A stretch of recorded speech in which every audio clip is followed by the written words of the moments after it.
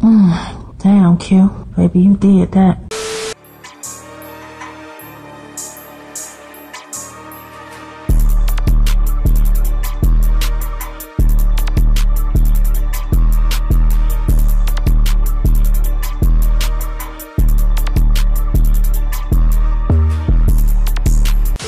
All right, so we back in the building after several drinks and several reviews. Always excited about Uncle Nearest, man. So we once again are broadcasting live downtown at Eastern Market at Burt's for the Whiskey 101 event put on by Mixology in the D, man. So right now, representing Mixology in the D today, we got Roy and we got Kristen in the building. What up, though? What up, though? What up? What's going on with you, dog? First of all, I just want to say this is a dope event. I wasn't hip to the other ones. I'm glad that whiskey was my first one because I seen y'all had like a one for vodka. I think it was. We do all spirits. We did tequila, vodka, gin too, whiskey, bourbon, cognac. We do all of them. We'll work the cognac. I'm about to skip that one. You got to skip that. Right. But I'm glad we fell through for the whiskey one for sure. Yes. And I'm glad you guys were using Uncle Nearest because that's one of my favorites, of course. But just tell us a little bit about what you guys do at Mixology in the D. Okay, so Mixology in the D is an immersive bartending experience. So we hold monthly mixology experiences downtown once a month. We rotate spirits. We like to use local and minority-owned spirits always. And it's a vibe. It's like a mixer. I don't want to say it's like a class, but it's more like a mixer, a meet and greet. We like to celebrate cocktails with friends and have a great time. You know, guests learn how to make 2 drinks. We make our drinks in-house, so they're never getting the same drink every time. So gotcha, for sure. It's a great experience. We love exposing them to different spirits they might not have tried before, and just having a good time. You know, drinking. A lot of people meet new people. Cocktails bring people together, right? No, and that was the thing too. My partner, the first thing he said was he thought it was dope that at the end you make a drink for somebody else, so that allows you to kind of mix and mingle. So I thought that was pretty dope. Mix and mingle is like the top thing that I wanted to have in this experience. Besides, obviously, learning about new spirits and making cocktails, but you know, it's so many different people. We want you to network, have a good time, and celebrate cocktails with friends. No, for sure. Where did this idea come from? Work with a different mixology experience and doing PR for them before COVID, and I created the Mixology 101 experience for her to get more exposure about her business because she had a bartending school. And so she kind of shut down and COVID happened, and then Roy was like, I came to your experience and I loved it and we should bring it back, and people were asking me about it, so we teamed up and we brought it back, and we've been open for 2 years now.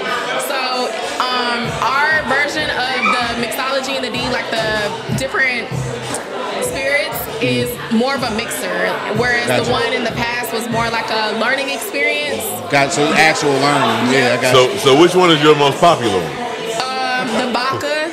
Really? People love I guess. Vodka. Cognac. We gonna make the whiskey win the most one. We had cognac a month ago. That one went really crazy. I bet it did. Was that racist for me to say that? I bet it did. If you know what I mean. Well, I'm glad we was here for the whiskey. And go ahead. We use, like Chris said, we use local spirits, black-owned spirits as well. So we've used 8 Mile Vodka, and it's just been a hit. Right, for sure. And that was the thing too. I was curious, how did you come to the choice of using Uncle Nearest for the whiskey event?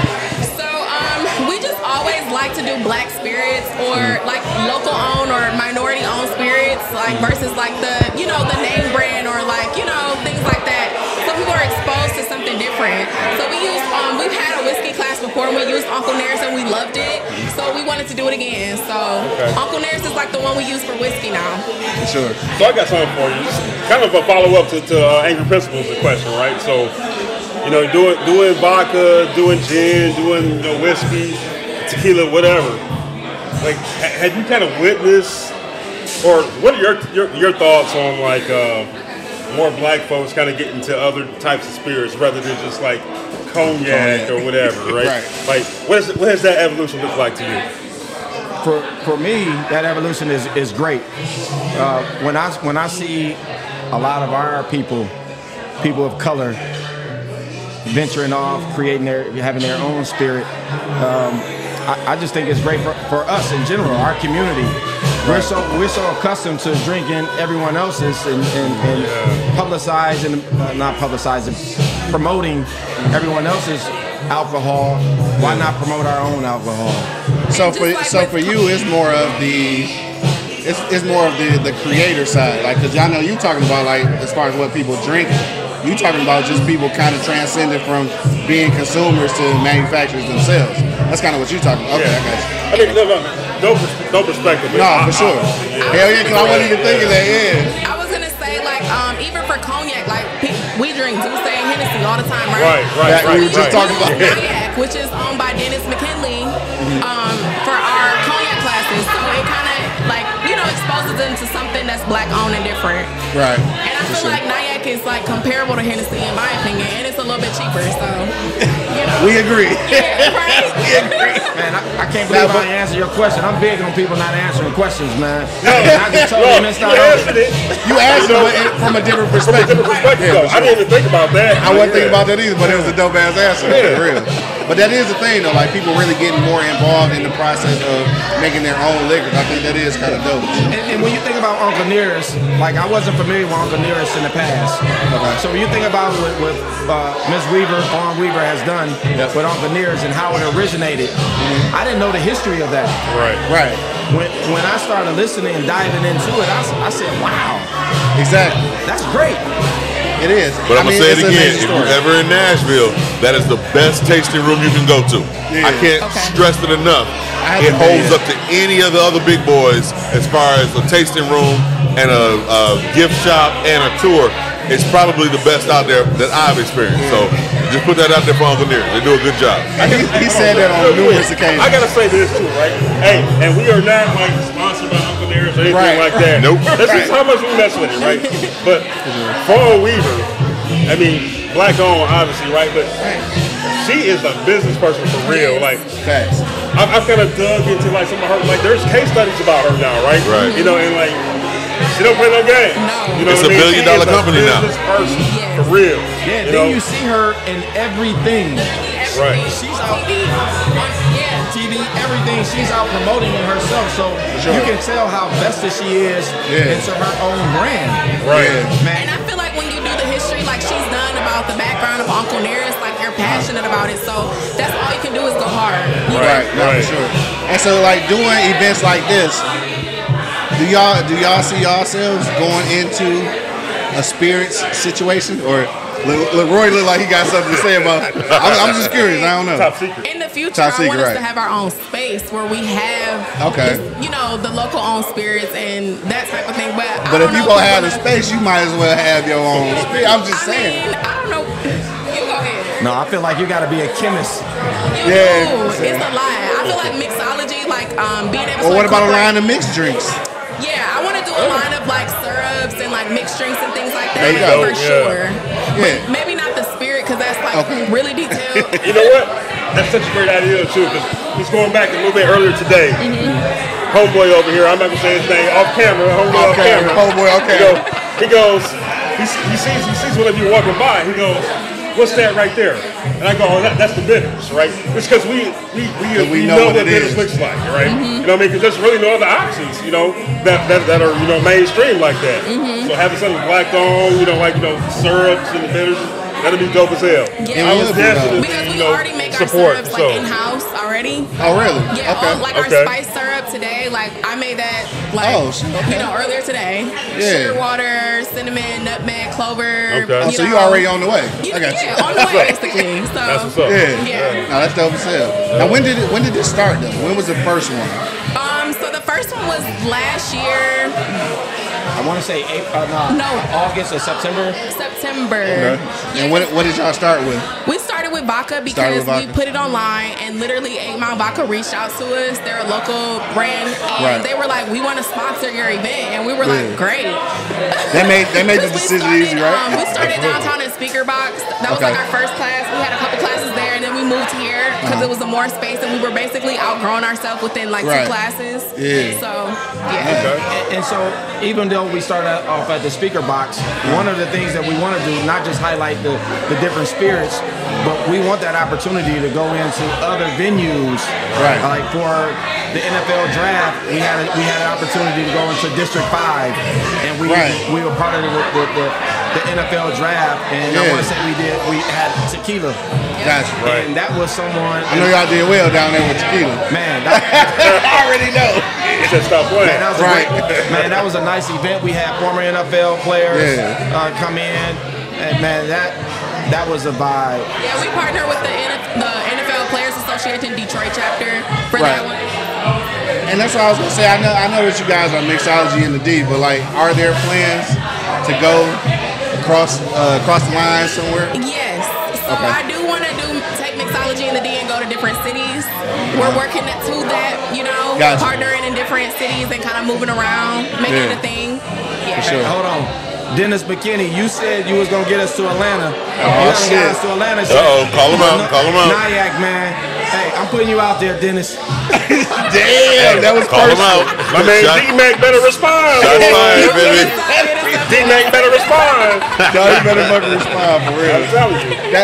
How did you guys end up in this space? Though? I think I seen one of the other ones was here too, right? So how we got in this space is I met how come I can't think of his name? And we're still cool to this day. But he introduced me to Lazar, and he was like, this is something he was looking to do. Sure. So when we came in, we spoke with Lazar about it. We connected, and that's what we're here now. For sure. I can't believe I can't think. And I know he did mention Lazar, so shout out to Lazar, shout out to Taste of Black Spirits and Deshaun. Deshaun, my man. That's what we met. Oh, Deshaun the one link? I should have fucking known. Deshaun, my bad, man. That's what we met first, Deshaun. For sure. Shout out to him. Yeah, dog with the beard. That's what for sure. I should have known. Now that's what's up. We had a couple classes with them here, and then we just were able to have our event here. For sure. Yeah. Now when is the next one? The next one is gonna be December 21st. We're having a holiday party. It's gonna be tequila. It's gonna be lit. So. Now this is just a holiday party. It's not like a. No, it's a holiday cocktail event. I'm sorry. It's just holiday themed. Okay, got it. Because of December, What's the cocktails gonna be, or do you guys know yet? So we're gonna get in the lab and get some great holiday cocktails. Yeah, for sure. So tonight was good. We did choose the whiskey sour over the old fashioned. Okay. For you guys though, what was your favorite one tonight? I mean, I just like anything that tastes good. Good answer. But no, real talk. What is this I'm drinking now? I mean, the old fashioned. Old fashioned. I like the old fashioned. I like the whiskey sour too. Yeah, I did like the sour, and quite honestly, I've never had a whiskey sour like from the bar. Like Angry Principal makes whiskey sours at home, but I don't know what's in that shit. Cause that shit just be like all liquor, and like a little sour. But so yeah, I think for me the whiskey sour was definitely the winner tonight. But again, too, also I want to ask you about the Uncle Nearest. I know you guys are kind of sticking to the black owned kind of realm. Were there any other whiskeys, like some black owned whiskeys, that you might have been interested in other than Uncle Nearest? What did we use before? Wasn't it? Fort Mosaic, probably. No, we haven't used that yet. But we were trying to use them. Yeah, we Fort were Mosaic. trying, but we couldn't work that out with them. Okay. What was that one? It was because it's like a flavored. Burnt orange. The one we were just talking about. Tom Bullock. That's the gin I was talking about. Yeah. Okay. That's Allen Houston. Allen Henderson. My bad. For sure. So also too, I would say probably the Fort Mosaic is probably one you definitely. Oh my bad. One you definitely want to take a look at too, though. Yes. Thoughts. Thoughts is a good one. Thoughts is a good one. Thoughts. It's out of New York. So yeah. Okay. Like he was at the. I think it's up on the bar. He sells syrup as well. Like Damn, he showed the cherries or whatever. Yeah, he sure did. We want to use any black spirits, any local spirits that we can, because it's not just about us having this event. It's about us being able to help promote the spirits that we don't know about. No, for sure. when people talk about, I didn't know about Nyack, to be honest. Right. I didn't know about what's our tequila that we Antille tequila. Antille. We love Antille too. I didn't know anything about black spirits, to be honest with you. I didn't until I went into Myers, met Deshaun, and I was like, hold up, what? Yeah. I'm telling you, really open your eyes up to some stuff. So yeah, I'm loving what y'all doing here though. Like it's not just an event where people can like learn how to mix stuff, because you actually can, but also too it's just a real chance to like mingle for real. Yes. I think that's the dopest aspect of it though. For real. Real networking event for real. Yes. No, it really is. I mean, And that's what I love. Like I like to network. Like I like to have a good time. You know what I'm saying? Meet new people. So I mean, that's the whole reason that we here is because we had this little networking throw a situation. little something out there, right?